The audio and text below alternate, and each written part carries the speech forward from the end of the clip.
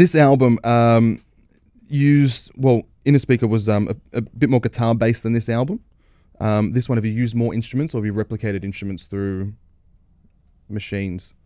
Yeah, there's definitely more instruments. I think it was kind of like, first album was kind of imagining a band setting up and playing and writing the songs like that, you know, where the guitar part would go the whole song through, it would change, and then, like, you know, the bass would be going the whole time, the drums would be going the whole time.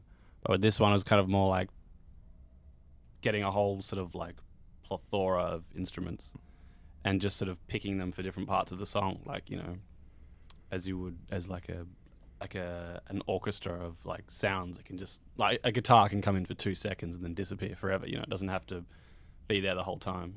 So it's kind of just like, I just felt more liberal with when things could like happen in a song, you know, when like a sound can come in, all that kind of stuff. How do you replicate it live if you're just using bits of songs? We have a bits of few tricks up our sleeve.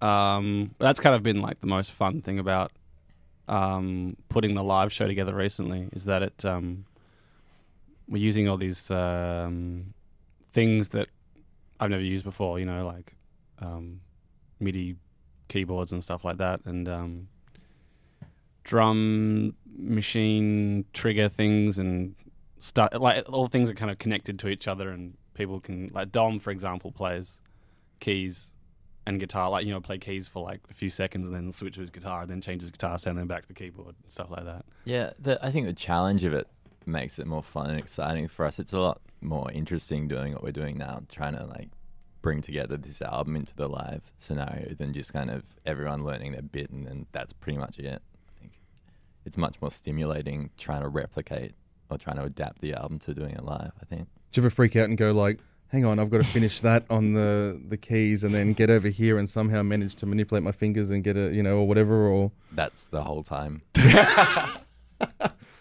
See proper working during a show. I actually have the least to do, but I screw up the most. I hit the most bung chords out of anyone in the band, and I'm the least busy. Except I'm singing, which takes a lot out of you.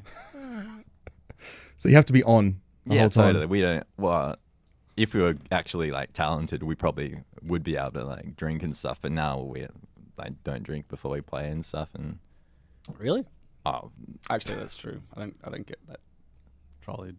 Yeah, you totally have to be on, and it makes it.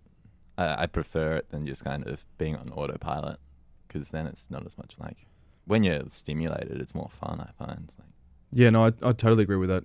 Although sometimes it'd be easy just if you just wanted to phone a gig in. You know, sometimes you can't be bothered. Do you ever get like that? We care too much, man.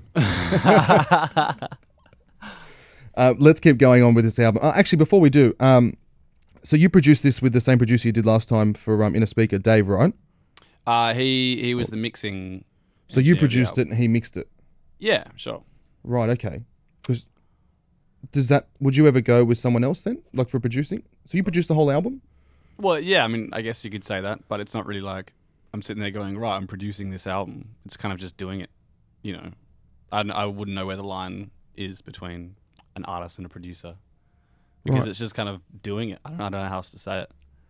Like, I just sort of make the song and work on it until it's apparently finished.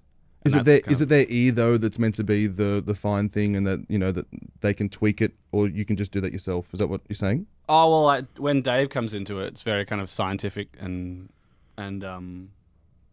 physical, because he's like taking the tracks and taking. I'll give him like a rough mix of like, this is what I'm trying to make it sound like, and he'll take that in individual tracks, and then Dave Fridmann eyes it. Right. Dave Fridmann-ify it, and it just has a much sort of more explosive and dynamic sound to it than I can ever do, because he's Dave Fridmann and he has cosmic wizard abilities.